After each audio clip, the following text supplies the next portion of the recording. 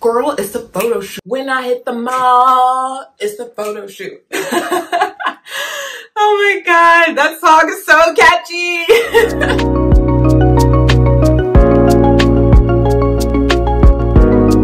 Hey everybody, it's BRITT LATHRECE and welcome back to my channel. So today I'm going to talk to you about how to take better photos.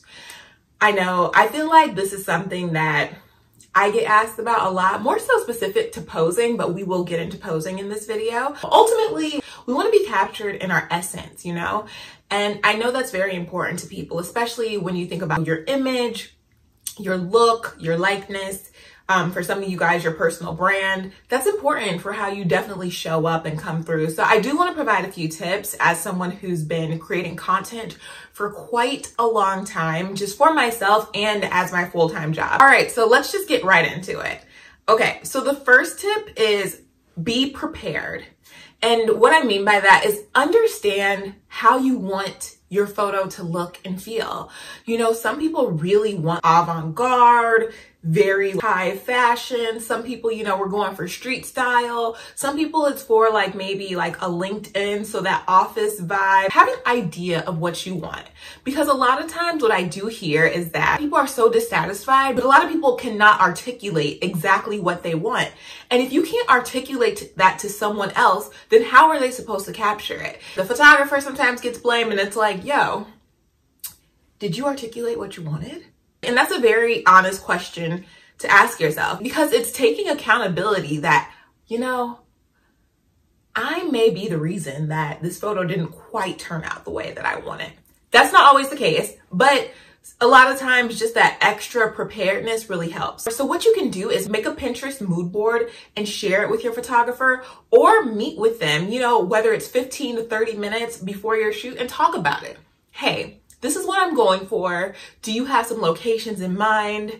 Give examples. Show them what you are looking for. You will be so happy later on with the photo than just doing all this like guesswork and like taking a shot in the dark. Those are all the reasons you should be prepared.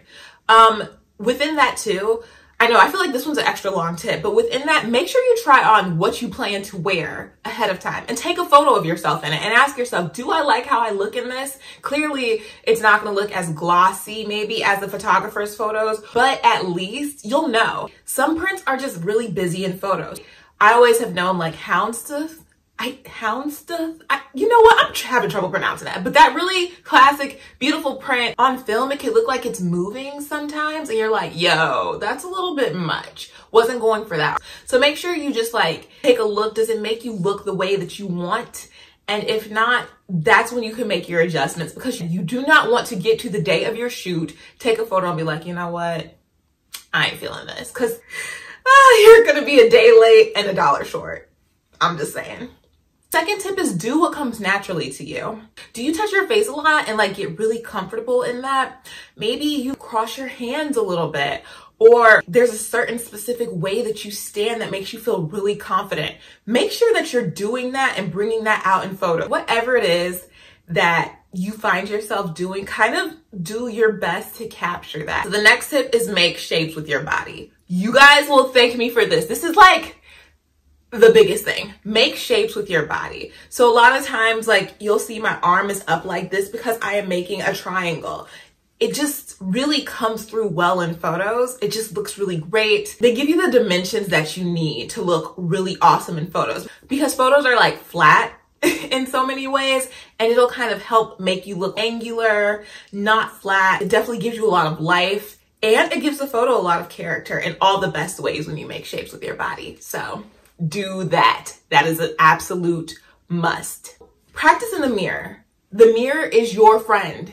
Take a look at your mood board you created, some images that you really like from people who inspire you, or, you know, like kind of create like a little aspiration mood board and really go for some of that, whether it's like intense stares.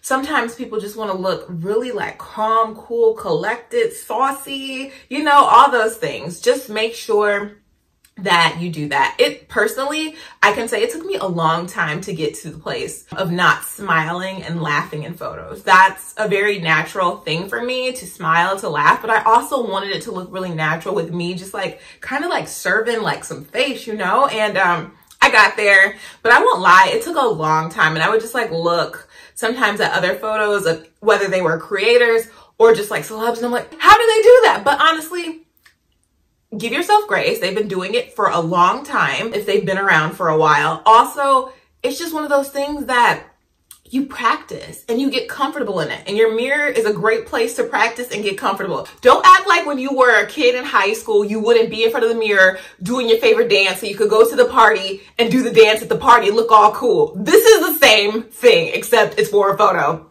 I'm just saying. I'm going to just come with it and be honest and just say, that is what it is. Think of it like that and you got it. So the final tip, have a blast. Enjoy yourself.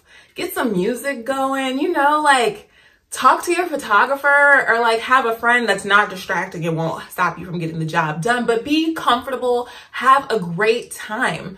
It's such a fun thing to do, and it can become fun, except when it's really hot. Don't take it too seriously. You will get something. Even if you don't like it that day, you may come back to it. I do this all the time and be like, you know what? I did that. I did that day. You need some music to get your mood right? Play that. Gas yourself up. Tell yourself nice things and keep it light, keep it breezy, keep the vibes really positive. It's meant to be a good time. It's meant to represent you.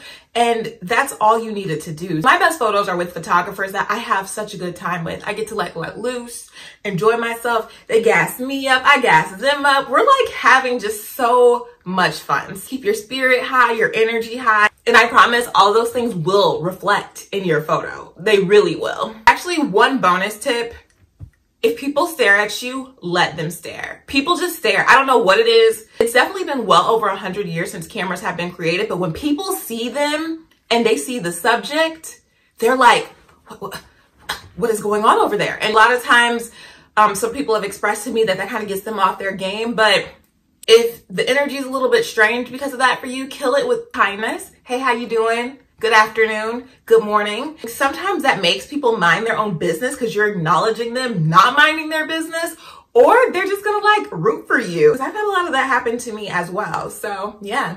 So I hope this is helpful to you guys. Whether you have an engagement, graduation, special event, you wanna take new LinkedIn photos, your blog, whatever it is, I think this is applicable to all of those things. And yeah, best wishes on your next photo shoot. I know you're gonna nail it. And like serve. Hey. Thank you so much for watching this video. If you liked it and found it helpful, definitely make sure to give me a thumbs up and subscribe. I will see you guys next time. Bye.